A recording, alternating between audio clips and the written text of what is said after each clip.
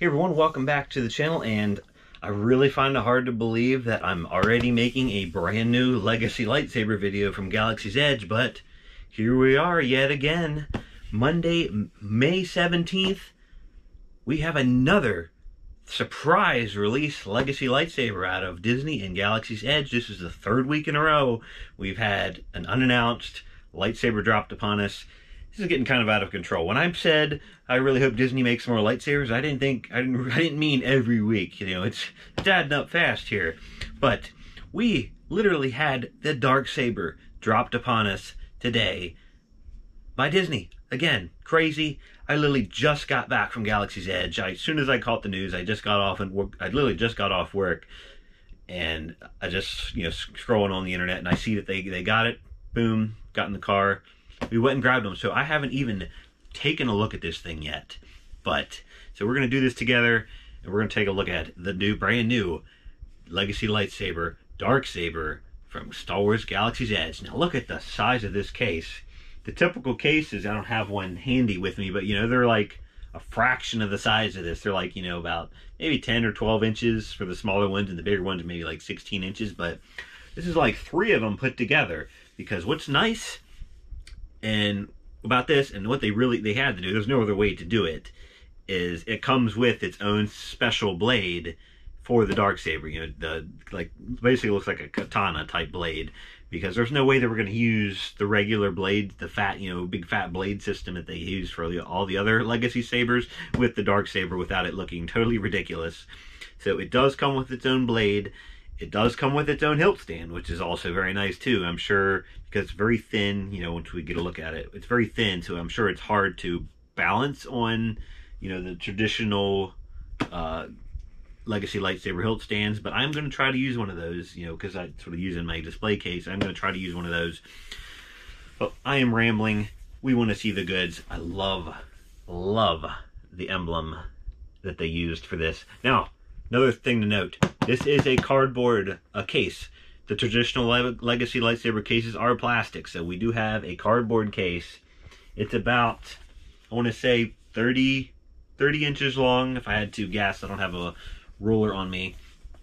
Backside, Darksaber, or traditional labeling, Star Wars Galaxy's Edge, and it does show you how to use the hilt stand and interchange the blade on the back of the case. One of the very few, actually I think it's the only one that actually comes with its own hilt stand. Some few come with a belt clip, but this is the only one that comes with its own hilt stand. Now we're going to do this together. It does have a magnet, hear that? It's got a magnet closed lid there, so it doesn't keep flopping open on you, but we're going to take a look at it together. And there she is. The Darksaber in all its glory. And what else we got in here? I actually haven't even looked in this thing yet. I just tore it was wrapped in plastic, so I just ripped the plastic off. So that's part of the plastic for the stand. The other part of the stand, that's the saber itself. I'm assuming the blade is underneath here. If it's not, well, that'd be a surprise if there was no blade in there. But it's just a plastic, really lightweight plastic stand. That's why I'm going to try to use the metal Galaxy's Edge stands. This feels very flimsy to me. I don't trust it on there. Also, plastic for that part of the stand. Not a fan. I want it to look like everything else, but we're going to pull the hilt out here real quick. It's not very big. Very light. Very small. As you can see, it's very thin.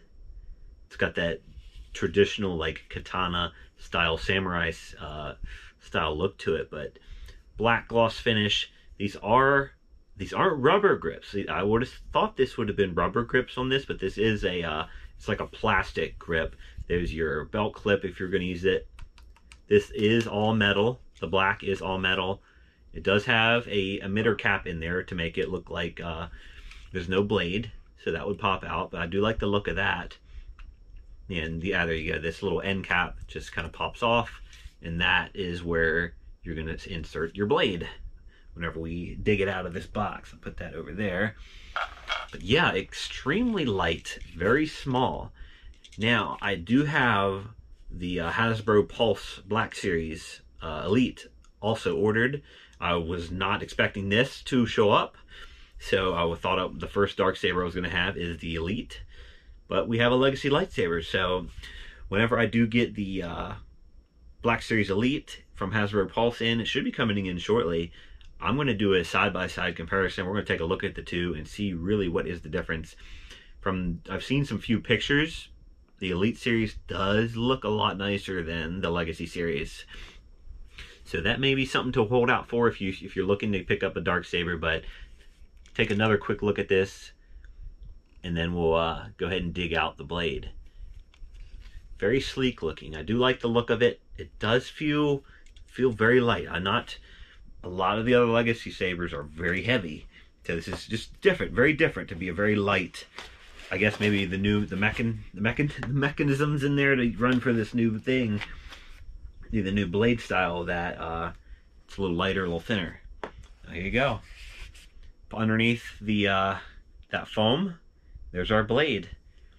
Now, you already told the difference here between a Legacy blade and this thing.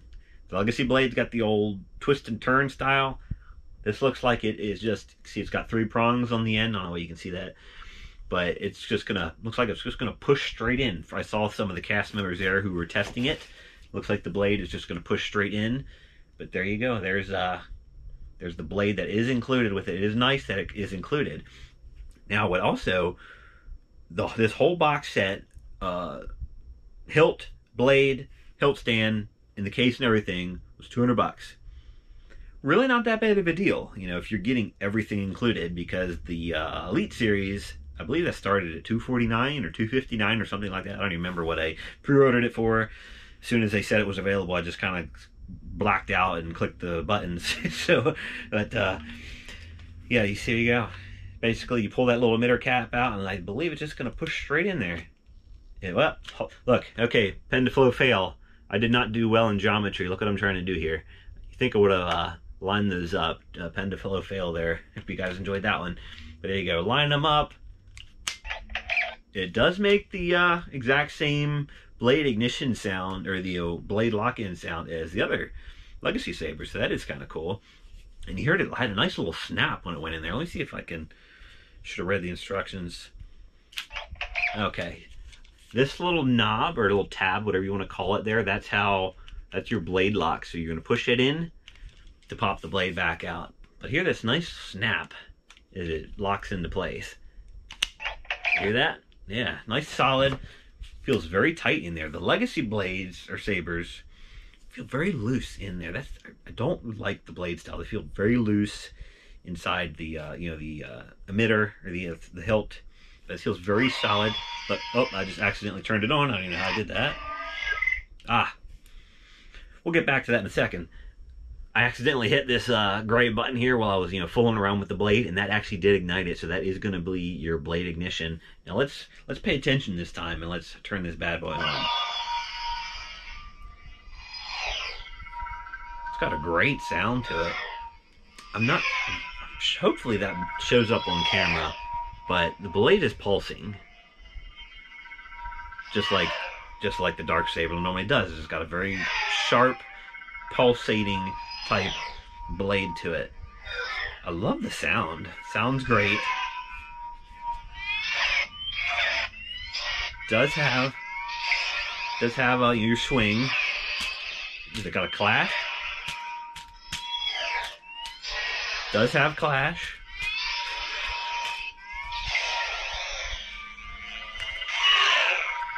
But yeah, very cool. Very nice sounds. I really like the look of it. I'm gonna turn this light off in my room real quick, and I want to see what this looks like in the dark, because with being a white blade, it's kind of hard to see with my light on. So I like hitting that button. I'm gonna turn the lights off, and we're gonna try this in the dark, see if it looks any better. Alright, turn the ceiling light off. I do have my saber case light still on, but let's try this again, see if it looks a little better. There you go. That looks a lot better on camera.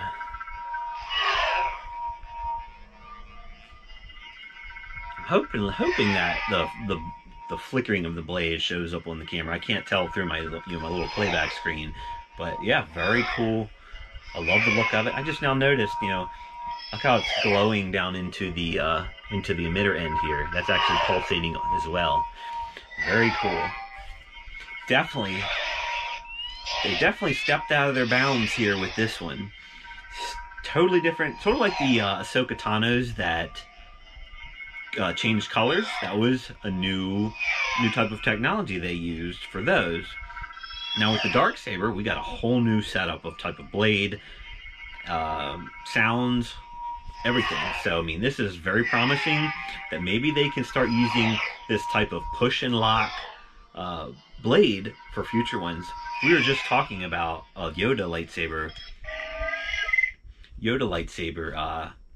not that long ago, but it would need its own specific blade because it's such a small hilt and such a tiny blade that it would need its own special blade. But maybe with this new technology that they're using in here, with the the push and lock style blade, that something that they can do with a Yoda. So I would love to see a Yoda. Overall, it's not overly flashy looking like I would expect, like from the pictures of the Elite Series version. That one looks spectacular. I can't wait to see how that compares to this one. The blade is so plasticky looking, even though, it's kind of, I don't know how else they would have done this. It looks, it looks like a plastic toy. That's the problem. It's hard to make it, to make it look authentic. It just looks like a big plastic sword. But overall, it's still very cool. The technology is awesome.